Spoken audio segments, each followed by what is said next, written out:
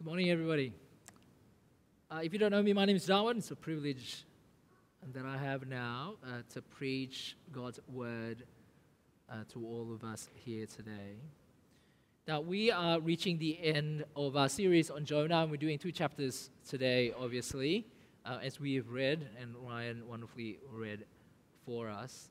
And just to quickly give you a recap, if you've missed our the last 2 weeks, what we looked at the book of Jonah, we've really discovered who God is through the story of Jonah. We met this terrifying God, the terrifying God who is the creator of heaven and earth, the God of heaven who made the seas and dry land, and this terrifying God who is in control of even the creatures of the sea, who sent waves and silenced them.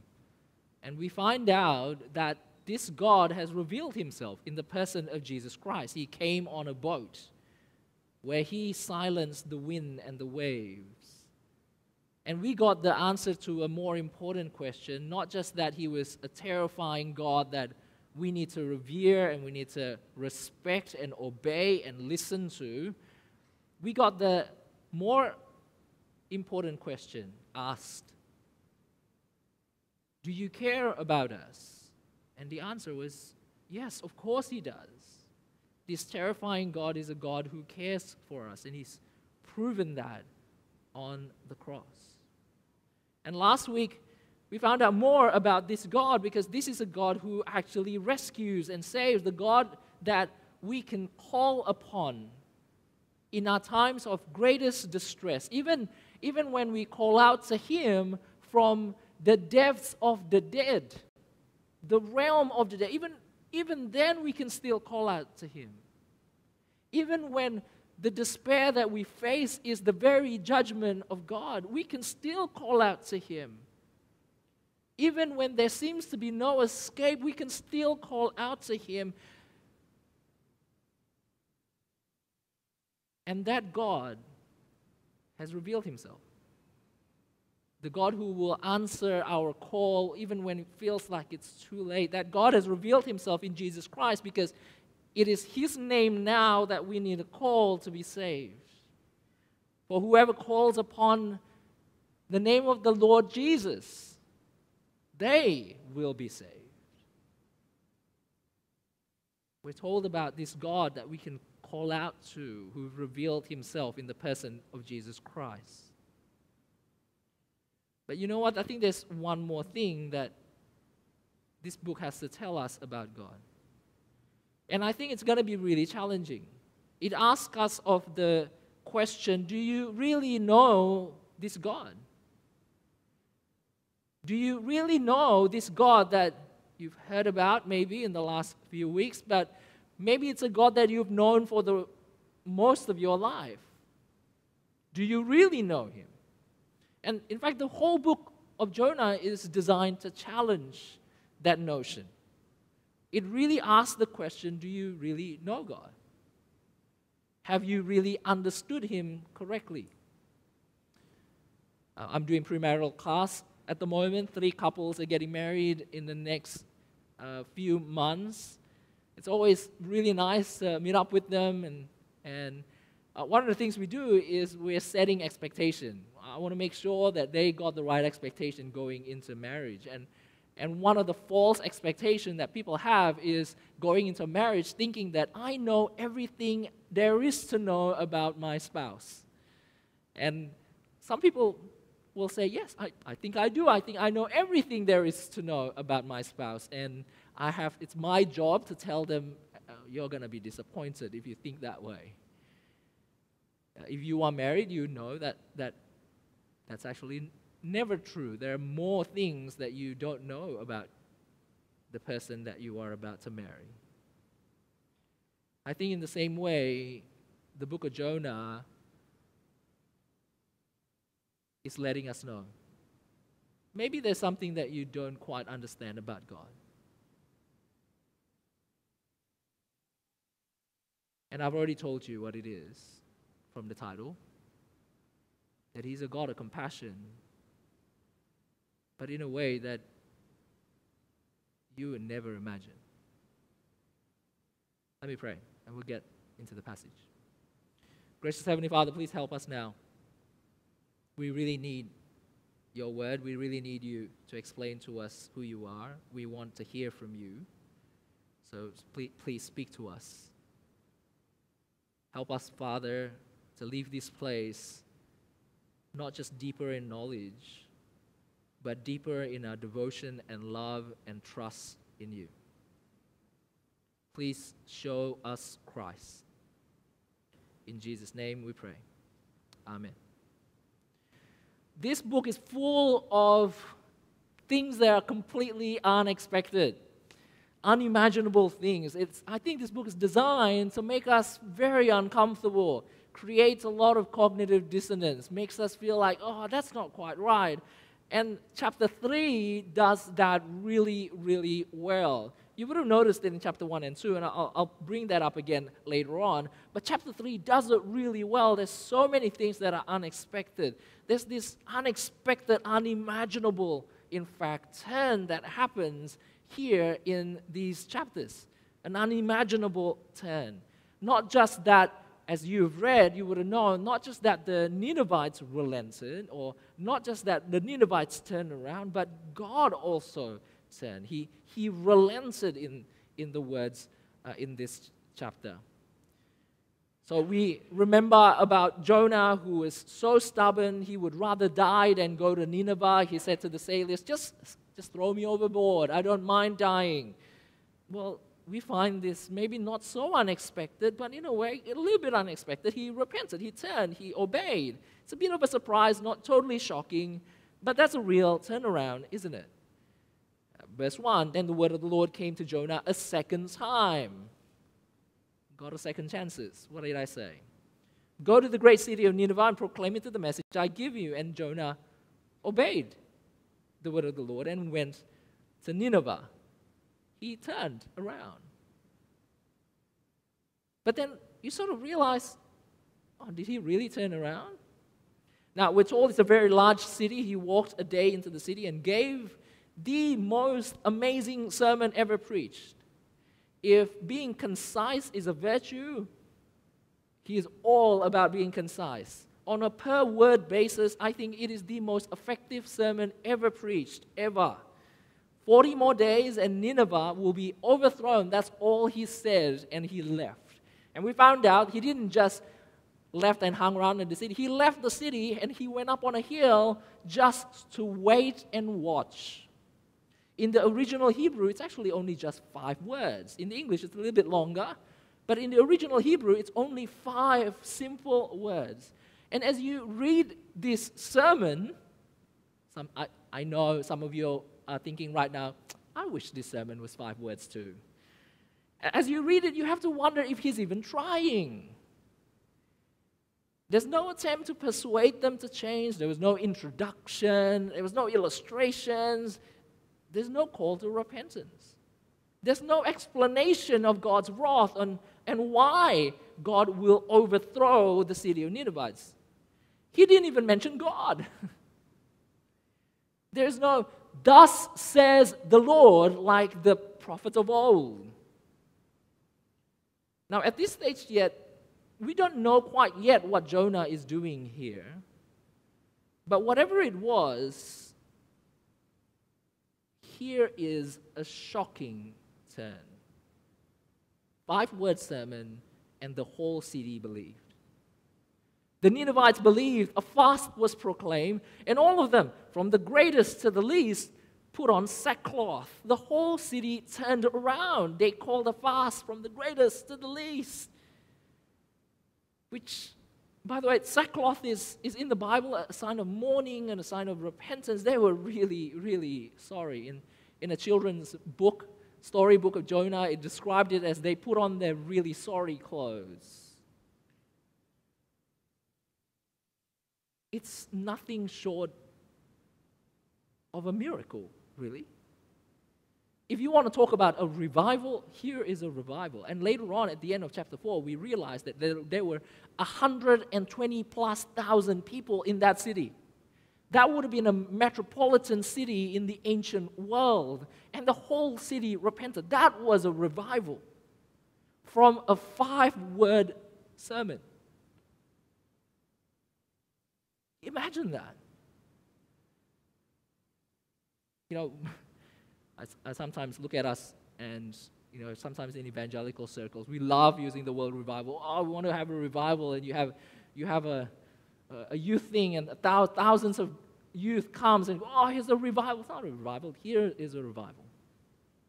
You know what's a revival? In India, right now, I was just speaking to Stephen, who's really passionate about this work that was going to be Stephen, Jenny's husband. And he was talking about in India, there are tens of thousands of churches being planted right now. In the last few years, that's a revival. Here is a revival. 127,000 people saved in one day. But the passage doesn't just stop there. It elaborates even more. It wasn't just being sorry. They were calling urgently on God. You see that in verse 8? They were calling urgently on God. They were utterly dependent on God. In verse 9, I think that's the very definition of faith. They were solely dependent on God's compassion. Who knows? Maybe God will relent and with compassion turn his fierce anger so that we will not perish. It was utter dependence on God.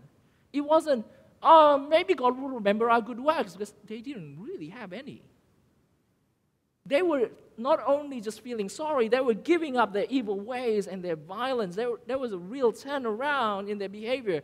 In fact, it's almost ridiculous, and I think it's designed that way to make us feel like, what is going on here? It wasn't just the greatest king to the least. Even the animals were repenting. I think we're supposed to read this and go, what is going on in that city? This whole passage, this whole book, in fact, is just full of unexpected surprises. It's like you're pregnant and you thought you're having a girl, and you bought all the pink clothes and the girliest girly clothes, and you picked the beautiful girl's name that you won't tell anyone what it is because it's a secret. And when the baby is born, and it's a boy, it's a surprise. Everything in this book is upside down. We got a prophet in chapter 1 who runs away, who would rather die than deliver a message. And when he does, he gives this half-hearted, no preparation sermon, 5 words in total. And we got Gentile sailors, remember in chapter 2, who recognized the terrifying God. They're the one who called out to God. They're the one who worshipped God and feared God. We got a fish swallowing a man. And that would have been certain death. But yet it's actually salvation. If you've been to the upside down house, I don't know, I've seen photos and Instagram people visiting the upside down house. It's a little bit like that. It's so weird. It's making you feel very unsettled. And here we've got the Ninevites, who, by the way, are notoriously evil and cruel.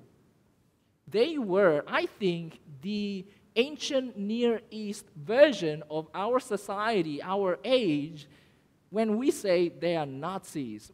If you were to think about the most horrible, cruel, evil group of people, it would have been the Ninevites. It's as if God picked the worst of the worst, the most horrible people, just to prove a point here. The whole book of Jonah is designed to make you feel so uncomfortable. Nothing is as you expect it to be. It creates a cognitive dissonance. You're supposed to read this and really get a headache. Oh, one more thing. You know, back in verse 4, when it says, 40 days you will be overthrown, that word actually means turned. 40 days and you will be turned inside out. Now, it could mean you could be swallowed in by the earth. There will be an earthquake, you'll be swallowed in by the earth. But it just literally means you'll be turned inside out. And there was a turn, wasn't there? There was a real turning, actually a spiritual turning. But you know what? I think this is the most shocking of all. This is the most shocking turn. Here, in the last bit of chapter 3. Verse 10 says, God saw what they did and how they turned from the evil ways, and he relented. It made you wonder, with the choice of word in verse 4, overthrown, meaning also just turned. It made you wonder if this is what God had intended all along. And if that is the case, let me just think hypothetically. If that's the case, that meant God actually sent Jonah to Nineveh to save them, to save the ultimate bad guys in the ancient Near East. God would actually go and save them. Completely unexpected, unimaginable, really. That's chapter 3. It's supposed to make your stomach churn, but get ready for some more churning. Oh, I forgot to change the slide. There you go. God saw what they did and how they turned from their evil ways, and he relented. Here's another unimaginable thing, an unimaginable response. Again, totally unexpected, an unimaginable response from Jonah, and then again from God. Jonah's anger towards God, completely unexpected, makes you wonder what he's trying to do, and then God's unimaginable patience towards him. Here's what Jonah did. But to Jonah, this seemed very wrong. And he became angry. And that word that's translated in the NIV, very wrong, it's literally evil.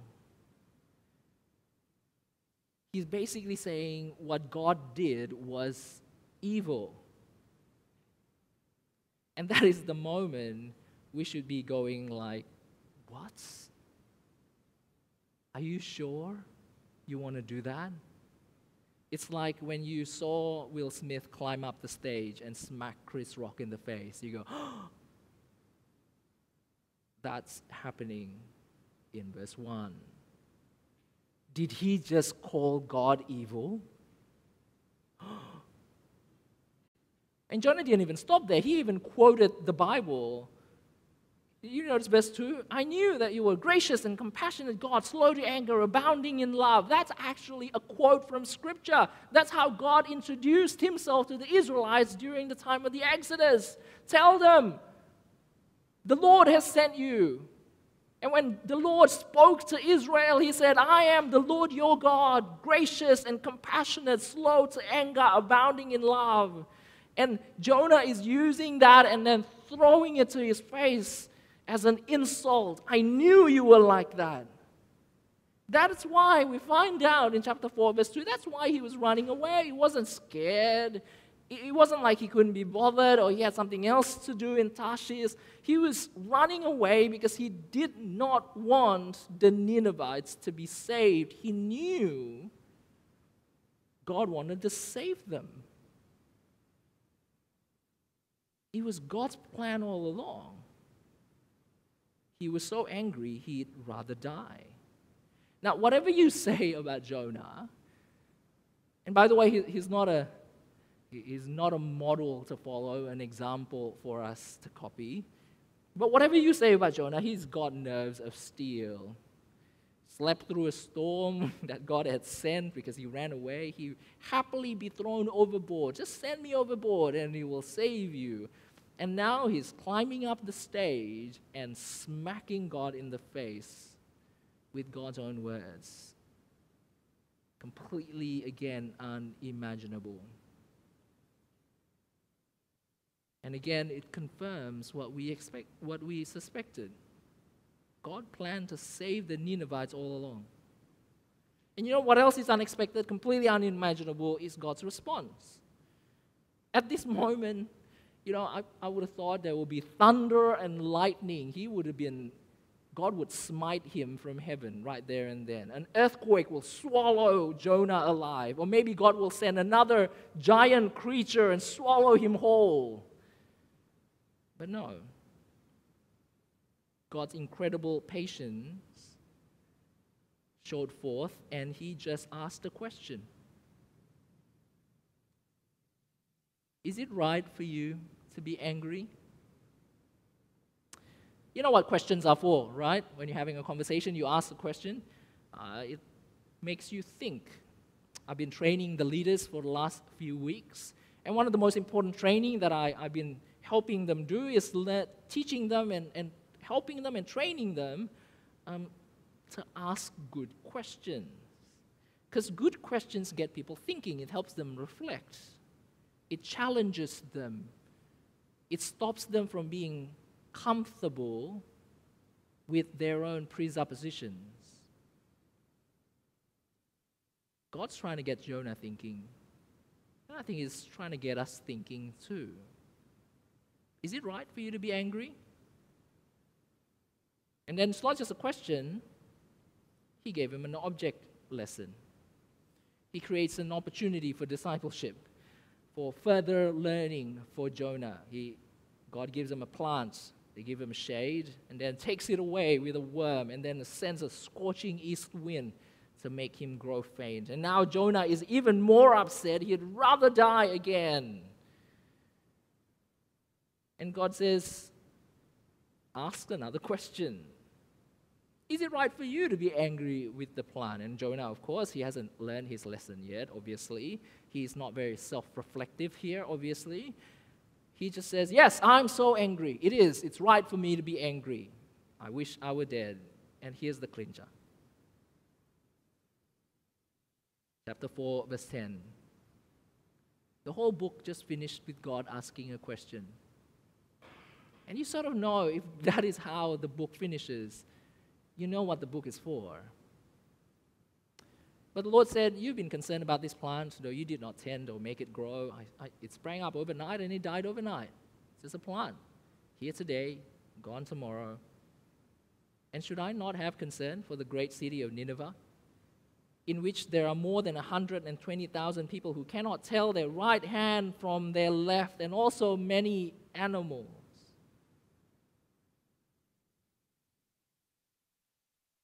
And the book ends. We don't hear about the sailors. We don't hear about the Ninevites. We don't hear about Jonah, because that's not the point. Here's the most important question. What do you think? Are you okay with God? I hope it makes you feel some discomfort. I hope you see how upside down this book is to make us feel unsettled, so that we would stop and consider this question. Are you okay with a God like this? A God who would show compassion to the worst of the worst, who sees and looks at these people, the Nazis of the ancient Near East, the worst of the worst, the cruelest, most barbaric people. And when God looks at them, God sees people who can't tell their right hand from their left hand. How do you feel about God's unimaginable capacity for mercy? Does it make you uncomfortable? I mean, we can spend a lot of time talking about, Jonah just wants mercy and salvation for the Israelites. This is a racist thing. He needs to understand that God's love is for the world. Yes, all of that is true. But I want to ask you, how do you feel about God's capacity for mercy?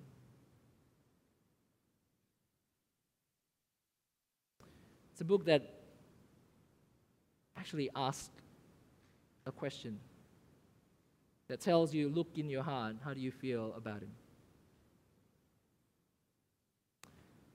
We're not done yet, because again, as usual, we need to put on our gospel glasses. We need to understand, how does Jesus help us understand the book of Jonah better? We need to put on our gospel glasses because we know God's revelation is interpreted through Christ and through the message of the good news of Jesus. And once we do that, we will be able to finally understand what the book of Jonah is all about. You put on your gospel glasses and you realize that this unimaginable God has actually come into the world. It's not just a question. It's not just a hypothetical. It's not just consider an amazing proposition. What if God, the creator of the universe, is this is this amazingly compassionate. It's not hypothetical anymore because this God has walked the earth. How do we know this? I had a conversation last week and someone asked, how do you know that? Darwin, how do you know that Jesus is truly the God that the Old Testament was talking about? How would you know? Because the answer is because time and time and time again, we see this same attitude, this same shocking, unimaginable compassion in Jesus. It's like this, right? You're meeting, say for example, you're dating someone you've never met before, and that person says, oh, you know, I really, really, really like dogs. I really like dogs. That's something very important that you need to know about me. And then you finally met the person. And if that person that you met don't love dogs, you know, well, I don't think you're the same person. Am I being catfished? It's really a sign to tell us this is him. If you see him and he's come with lots of dogs, man, you really love dogs. I guess you are that person that I've been talking to. I think the book of Jonah is there so that we would recognize God when he comes. The one who has such shocking, unimaginable compassion towards people. The one who would do so and would really can forgive him. I'm going to give you a series of passages just to show you that Jesus is this God that Jonah is talking about. John 3:16, we know this passage really well. For God so loved the world, the God who would love the world who have turned against him. And what does he do? He gave his one and only Son. And have a look at verse 17. God did not send his Son into the world to condemn the world, but to save the world through him. So sinners who believe in him can have eternal life. In the very beginning of John, John's already telling us this is the guy that you need to look to. In Matthew chapter 9, verse 36, Jesus was walking around and seeing all these people, he had compassion on them. They were harassed and helpless like sheep without a shepherd. They don't know their left hand from their right hand. Matthew chapter 9, verse 10, Jesus loved sinners so much so that people even mocked him and called him a friend of sinners. Verse 11, the Pharisees saw that Jesus was hanging around with tax collectors. Why does your teacher eat with tax collectors and sinners? He was so compassionate towards those who are the worst of the worst, the ones who do not deserve compassion, the one who you would never show mercy to, but Jesus welcomed them. In fact, the sinners were drawn to him. They felt his compassion for them. He was like a doctor who came to seek out the sick, a savior calling for sinners, and they flock to him. This is the God who is so shockingly compassionate to sinners. When he was hanging on the cross to die for our sins, who was there not because of his own guilt, even then, he was asking his Father to forgive those who hung them on the cross.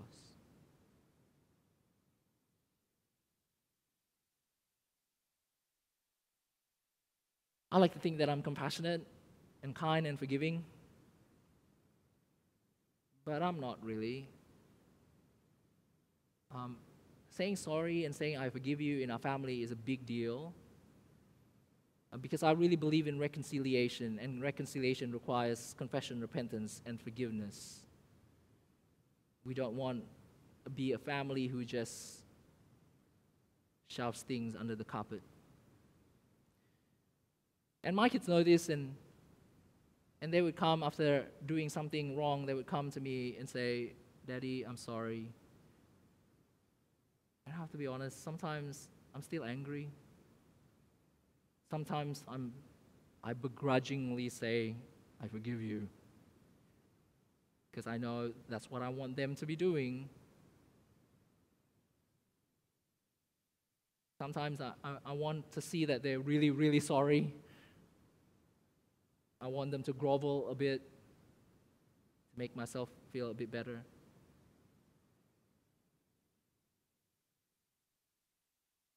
But Jesus wasn't like that.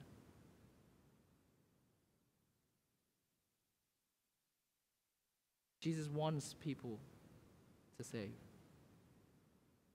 He wants to rescue them. He wants them to repent and turn. He came into the world. He emptied himself. He did not consider equality with God something to hold on to. He came into the world to save sinners.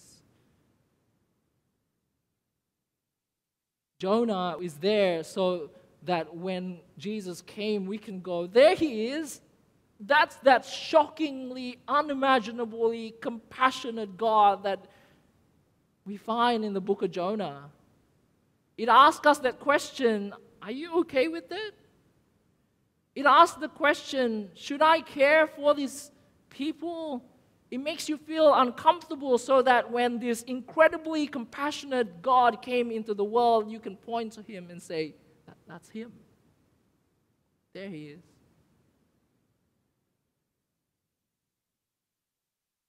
And so the first thing that we must do in response is turn and live.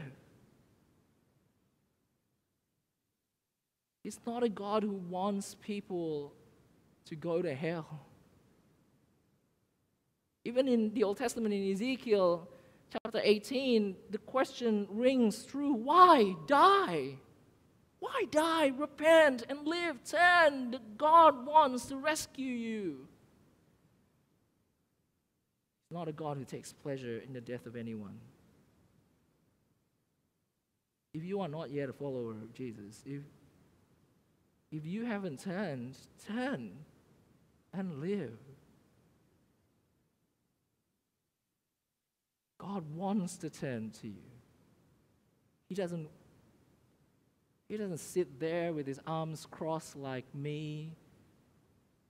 I want to see how sorry you are first before I'll forgive you. We do that, don't we? Even before you came,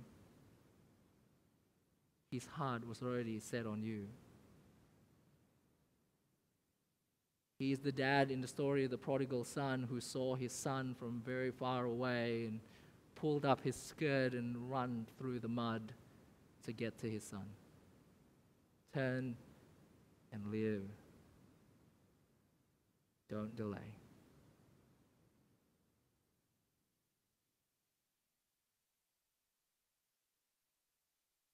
But there's actually another application, and especially for all of us who claim to know God and who feels like, yeah, Darwin, I'm really glad you said all those things. Other people need to hear it. I know God is compassionate. I'm okay with that. I'm not uncomfortable with God saving sinners. That's wonderful. We look at Jonah and you can kind of go, I'm pretty sure we're not like that. I mean, there is an application where you have to ask the question, are there people in your life that you wish are not saved? Are there people out there in the world that you wish, like, God, you shouldn't save those people? I have a feeling that we're not like that. We're not like Jonah. His reaction was totally overboard. If you are a Christian, you know and you probably appreciate God's compassion. We're not racist or nationalists. We're not racist or nationalists. We need to learn that God has compassion for those who are different than us. I don't think we are like that. But I think, though, the question that God asks at the end of the book should make us think too and reflect really deeply.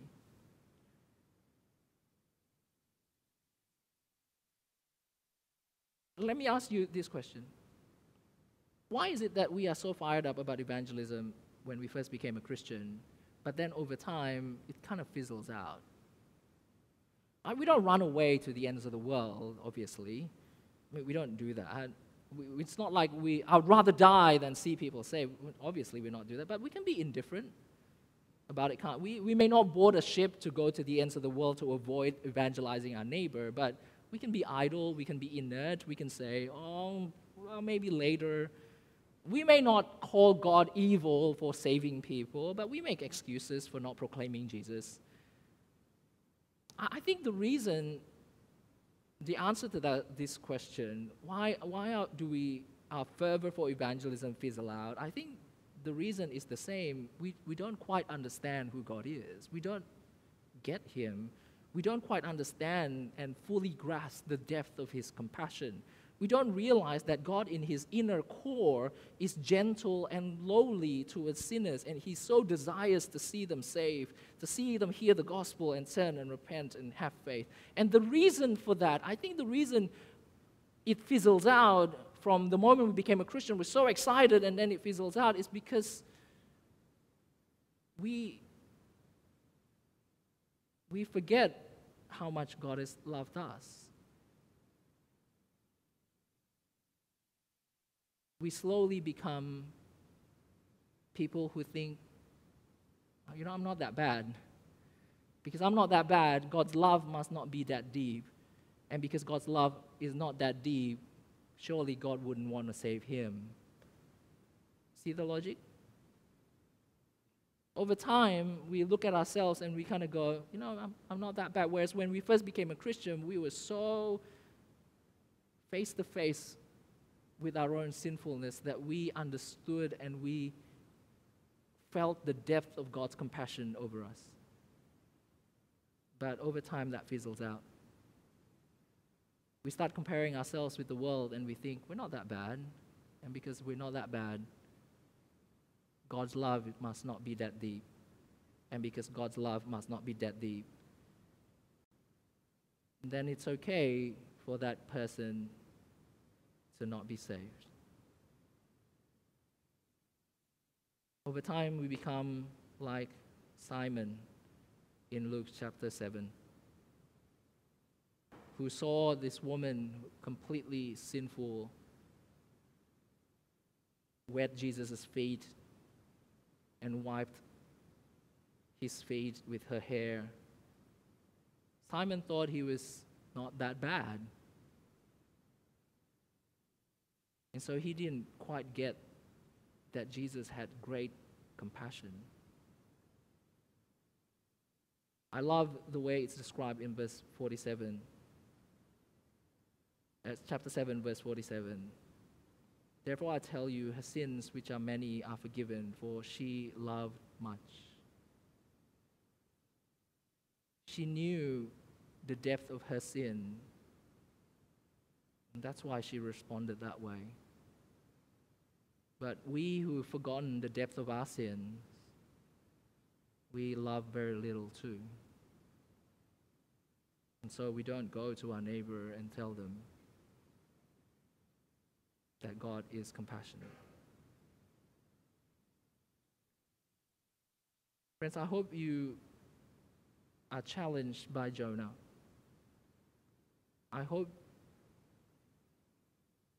you take that next step in going deeper and understanding how deep God's compassion is for the world.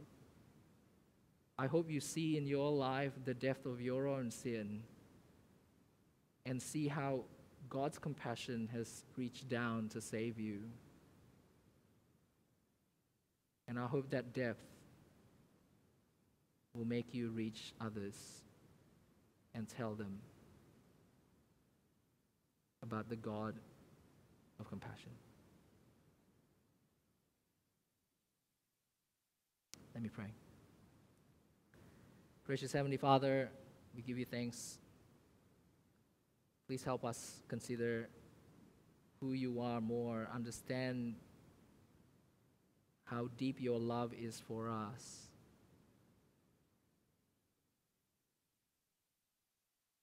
So we might be moved to desire others to be saved too. Remind us, Lord. Point us to our need for you, how deep that is. Most importantly, help us to know how great your love is for the world. Help us to be moved to reach our neighbors for Jesus. And in his name we pray. Amen.